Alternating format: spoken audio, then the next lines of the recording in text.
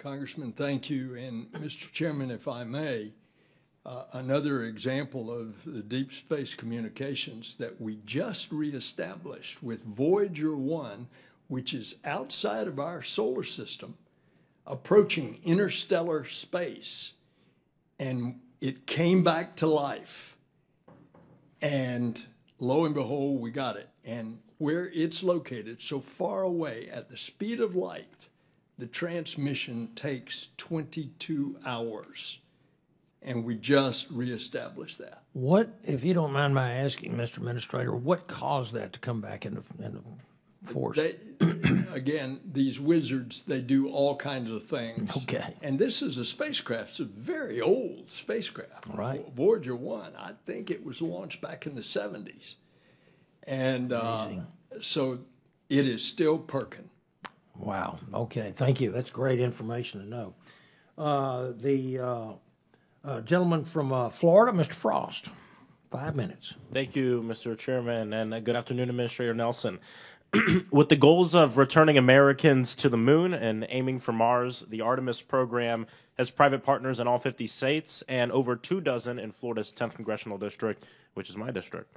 Artemis is a significant contributor to NASA's $4.7 billion economic impact on Central Florida alone, and has partnered with the University of Central Florida Go Knights on several research projects to support lunar landing and living.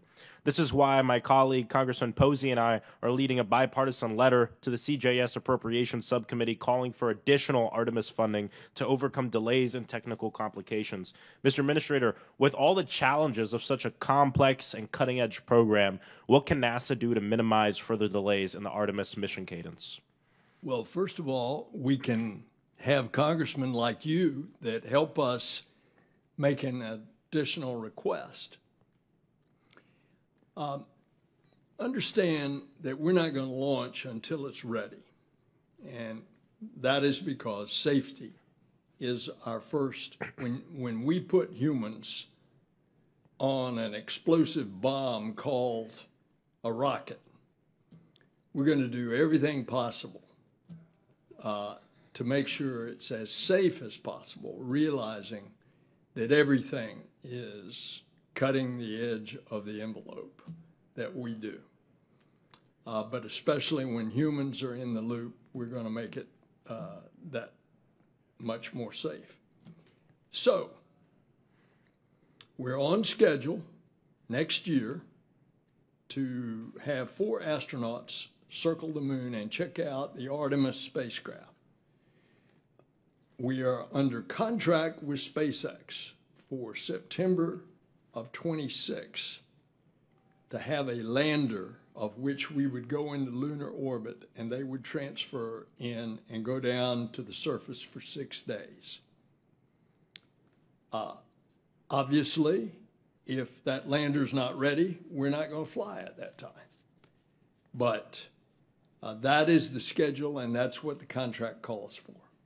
Thank you. And the most recent success in the partnership of NASA and private space industry was a soft landing on the moon's south pole as part of the Commercial Lunar Payload Services Program.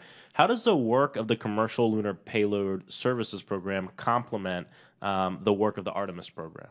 They are scouts for us, just like sending scouts out into the wilderness. So, for example, one of them that is going on Intuitive Machines at the end of the year is going to start digging in the South Pole to see if there is water underneath the surface. If there's water and it's in enough abundance, then we have rocket fuel.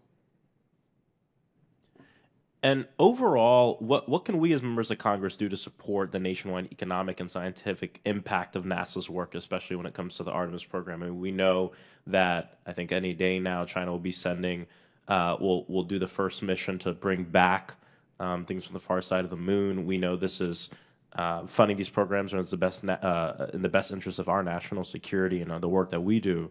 But what can we as members of Congress do? There's the old saying, the president proposes and the Congress disposes. You're in it. You're our partner. You make it possible for authorizing us to do this stuff. and then appropriating the means by which to do it. And lastly, can you briefly describe some of the scientific highlights of the commercial missions in terms of the Commercial Lunar Payload Services program?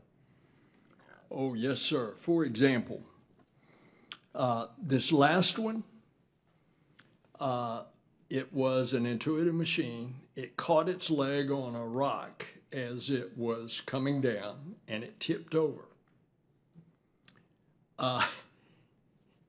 The fact that it tipped over, it didn't have its antenna pointing in the right direction to receive. But it was still faint enough that we could get enough to know that it was alive. There were 6 NASA experiments on board. Now, this is an incredible story of the chairman of the full committee, Hal Rogers, in his district is a university, Morgan State. They have big dishes that can support the commercial program. But in this case, the clips wasn't able to communicate. They didn't have enough power from their commercial communications. But Morgan State was uniquely positioned that it could also communicate with our government deep space communications that had the power in order to receive that weak signal. And therefore, most of the objectives of the mission were successful with a connection there made through Morgan State. That is an example of a daring do that suddenly the NASA scientists and the commercial community and a university were able to figure out real time. Gotcha. Well, thank you so much for your time, Mr. Administrator, and yield back.